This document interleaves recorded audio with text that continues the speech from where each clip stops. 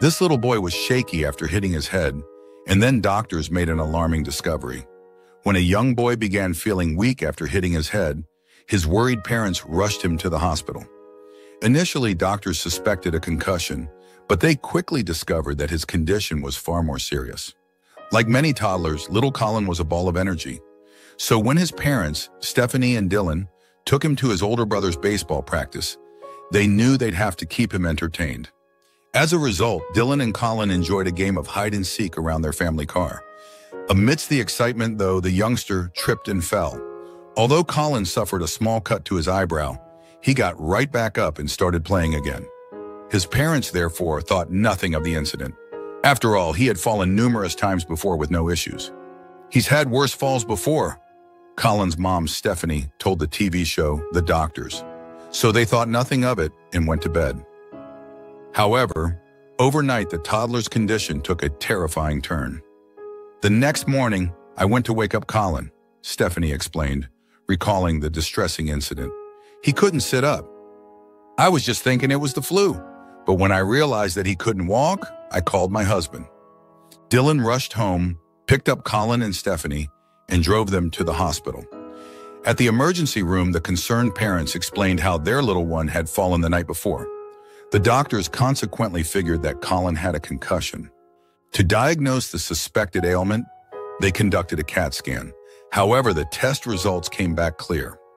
Despite this good news, though, Colin's health was still in decline, and now the experts seemed stumped as to what the problem was.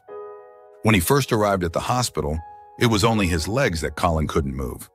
But as time passed, he lost the ability to sit up, and by the evening, the 3-year-old was almost completely paralyzed. The only thing he could do was breathe, Dylan explained. He could not drink his bottle, he could not eat his food, he just lay there, Stephanie added. Then his oxygen levels started dropping. So the next day they decided to do a spinal tap to rule out meningitis. Once again, though, the test came back negative. With Colin's condition still worsening, his parents began to panic.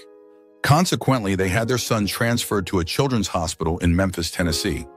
It was only then that doctors discovered the shocking truth behind the toddler's illness. Colin got to the new facility just in time. Doctors told his parents that, had they arrived just 30 minutes later, his little body would have gone into cardiac arrest. Luckily, however, they were able to stabilize the child and get to the bottom of his condition. Upon examining the toddler, a team of infectious disease doctors and neurologists discovered a tick behind Colin's ear. It turned out that the little boy's paralysis was all due to this tiny creature. After the tick was removed, the toddler started receiving antibiotics, at which point he slowly began to regain movement in his feet. Little Colin had suffered from tick paralysis. The disease is caused by a neurotoxin found in the saliva of certain ticks, which then transmits to the host when the parasite feeds. Over the course of a few days, it destroys nerve tissue, causing paralysis. In some cases, the disease can be fatal, but Colin was saved just in time. As soon as the doctors removed the tick, Colin started to improve. Before his parents knew it, he was back to his normal boisterous self. Stephanie and Dylan could not have been happier. However, his dad felt things could have been much different if they hadn't made the bold move to transfer their child. "I think that if my wife and I hadn't made the decision to go to another hospital, I don't think he would have made it," Dylan admitted later. He and his family appeared via video link on the medical talk show, The Doctors, where Colin seemed to have made a remarkable recovery from his encounter with tick paralysis. During the show, Dr. Travis Stork explained that while tick bites are common, this particular form of paralysis is quite rare. He clarified that it is not related to Lyme disease, a bacterial infection that can cause long-lasting symptoms and is also transmitted by ticks. The neurotoxin resides in the tick's salivary glands, Dr. Travis told viewers. As the tick feeds, the neurotoxin enters the bloodstream, which in Colin's case led to what's known as ascending paralysis. It typically begins with the legs and results in the inability to walk. Stephanie and Dylan shared that ticks were a frequent issue in their Oklahoma home.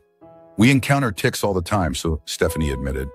However, she never imagined that such a tiny creature could have such a devastating effect on her son.